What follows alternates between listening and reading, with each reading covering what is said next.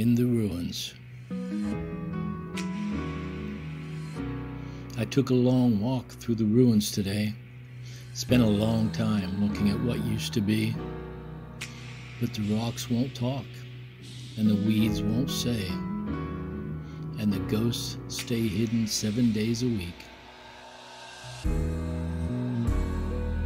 I guess I'm the only one who cares enough to shed a tear and to light a candle and say a prayer for the lonely spirits that linger here.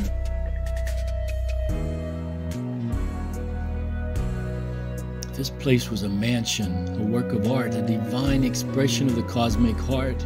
I can still hear the music and see the crazy dancing of the bacchanals and the geomancing. They say you are buried underneath these stones, and that's one of the reasons the grass won't grow. But I can remember taking you home and putting you to bed in the full moon's glow.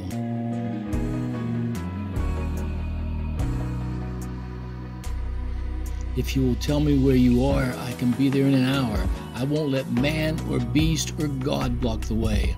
There's not on heaven or earth a strong enough power to slow me down or keep me away. If you come at night, there's no need to call. Baby, just slip into my dream. I'll be waiting where we always walk naked in the rain. Whatever else you find there, it isn't what it seems.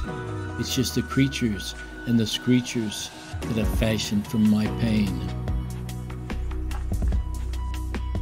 And we will blow them up with kisses. We will explode them with a sigh.